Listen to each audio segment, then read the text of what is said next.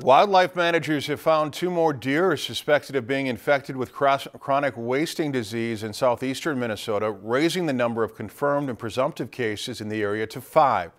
The does were killed within a mile of where the first 2 deer that tested positive were shot in November, which marked the first appearance of the fatal brain disease in wild deer in Minnesota since 2010. Cases are also rising in Wisconsin and Iowa. If you've enjoyed this segment of Lakeland News, please consider making a tax-deductible contribution to Lakeland Public Television.